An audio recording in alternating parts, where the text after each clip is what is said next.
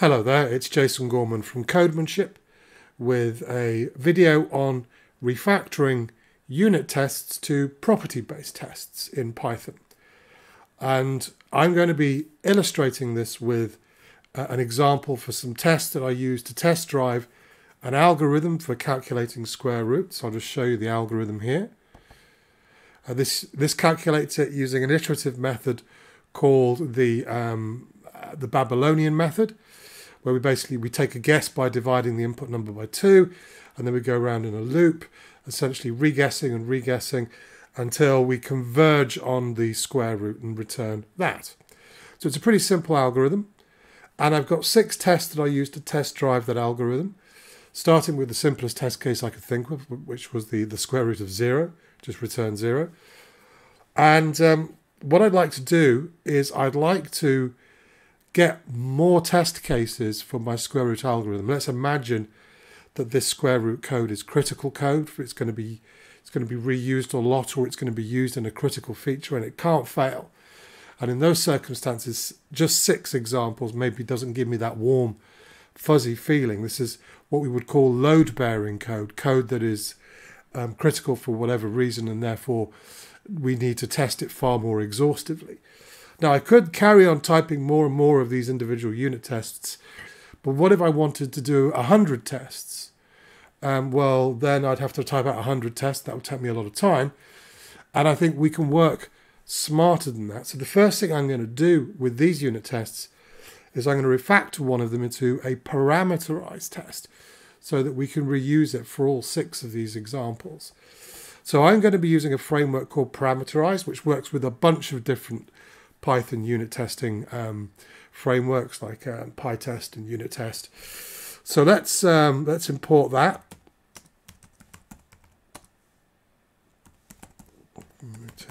Parameterized. There we go. Hopefully that will install that for me. Lovely. Okay, and now what I can do is I can just import that into, oops, did not mean to do that.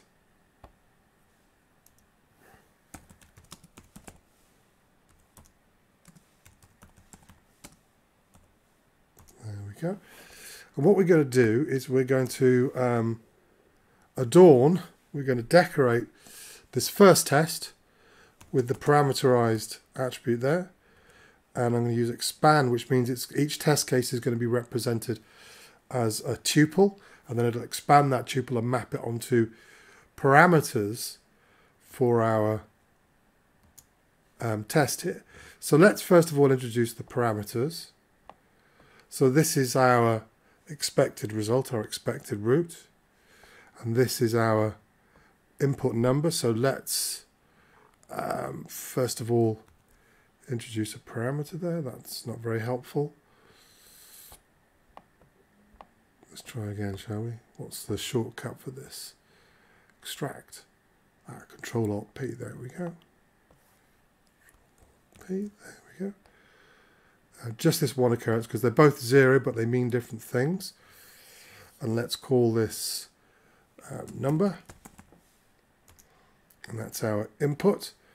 And what we're going to do is, in a minute, rather than just have the 0 there as a default value, we're actually going to supply it. So here we've got the root. This is what we're expecting to get as a result. Okay. And what we're going to do is we're going to provide as a tuple the same information there. And when I run this, we should get, it's exactly the same test as before. You see it, it's passing. But now it's working as a parameterized test. And we don't need these default values anymore. Okay, so that's the first refactoring we do. We turn one of our tests into a parameterized test. Okay, and what we can do now is we can add as more tuples, more test cases. So 1 and 1, square root of 4 is 2, square root of 9, see how easy this is now, is 3. So the exact same test cases, I'm not adding new tests, I'm just refactoring here. 16 Square root of that is 4. And then finally our decimal at the end, square root of 0.25 is 0.5. Okay, let's run all of those. Okay, and what we've got now is we've got a bunch of redundant tests that duplicate the test cases we added. There we go. Now, just from doing it that way, so it's still the same tests, all 6 test cases as before. Excuse me. But just from doing it like this now, it's very, very easy. As you'll see, if I want to add more test cases, like square root of 25 is 5, it's much easier now. So we've made life easier for ourselves, and we've also removed some duplication from our test code. These are all different examples of the same behavior, the same rule, if you like, and therefore they could be expressed as a parameterized test. There is one thing that's bugging me, though, which is this is misleading now. So let's call that a test square root. Okay. So there we go. That's one win that we've had already, which is we've removed some duplicate test code, so there's less test code, and we've now made it much easier to add new test cases. We can just keep going with as many as we want. But even with this being so easy now to add test cases, I'm not going to sit here and type out another 94 cases. So what we want to be able to do, and this is where the working smarter bit comes, is I'd like to be able to generate this array of test cases rather than just coding it by hand, so that we can have arbitrarily as many as we like. For example, if we wanted to test a range from 0 to 99, we could, let's just see if we can do this. So we could go something like, I don't know, map, and then we need our function, so let's create a lambda here, and we've got our number. Okay, and what we're saying is we'd like that number to be a tuple, so it's the number followed by a comma. So one test case for each in the following collection. And now we need to, let's do range of 100. So that will generate, I think, 0 to 99 maybe. But there's a problem. This thing here. How will we know what the square root needs to be? And this is where our property-based test comes in. We actually only need the input parameter number if we change our assertion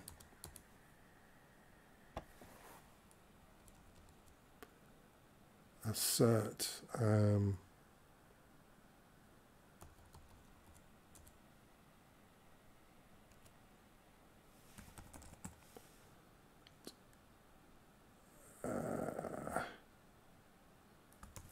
less than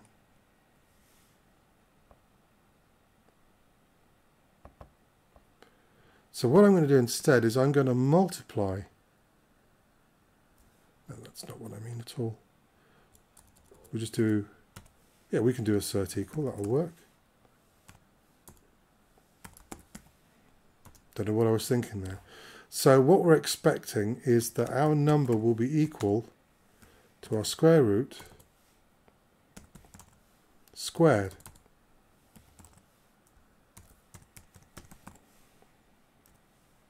Does that make sense? So every number, if it really is the square root of the input number, if we were to square it, if we were to reverse the computation, we should end up back with the original number. This is a property of every square root. Every square root, if you square it, should be equal to the original input. So let's run that and find out what happens. And of course they all fail. Now here's the question. Why are they failing? Let's take a look. Now this is very interesting. They're very, very close, but not quite. Close but no cigar here. And we didn't spot that before when we were doing it with just those 6 examples, because we've got lots more examples now. So we're getting some floating point kind of shenanigans going on here. And so what can we do about this? Well, I think that my square root algorithm is probably, because of floating point arithmetic, is probably only going to work to a certain number of decimal places. So what I'm going to do is I'm going to use a variation on assert equal, where we're saying that should be true but to a certain number of places, like, I don't know, 12 decimal places. Let's see if that's done right. And there we are. Now they're passing. So our square root algorithm is accurate to 12 decimal places, almost, but that's as good as it's going to get probably for floating point. So I'm happy with this. I'm happy with this rewritten property-based test. And this is what we mean by a property-based test. What we're saying is, we're not saying the square root of 4 is 2, the square root of 16 is 4. What we're saying is, for any input, for any number that's a positive integer, from 0 up to whatever, or a positive floating point number, so from 0 to, you know, as high as they go, it should be true that if we were to square root that and then multiply the square root by itself, we should end up with the original input, and that's how we know that it's the square root.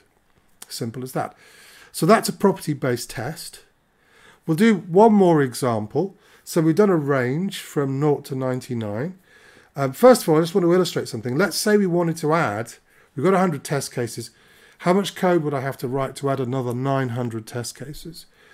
Well, we saw how easy it was to add test cases with a parameterized test, but this is even easier. I am now going to add 900 test cases with one click of a button there, one character.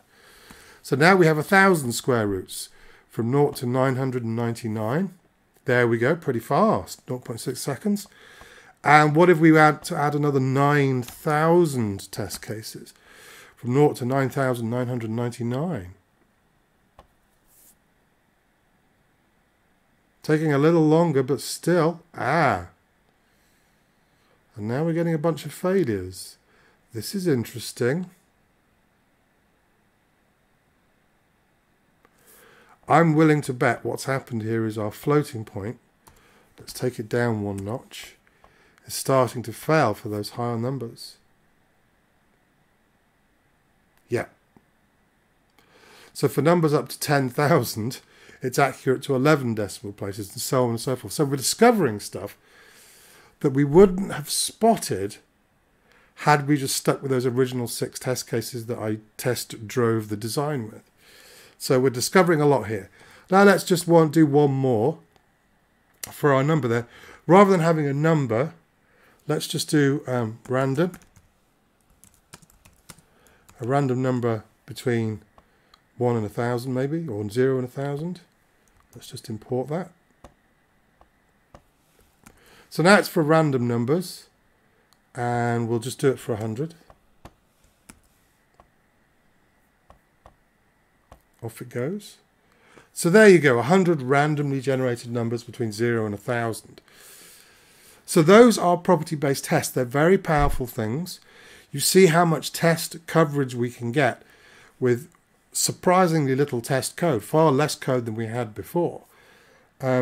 So performance considerations aside, because when you do lots of test cases, obviously it takes a long time to run.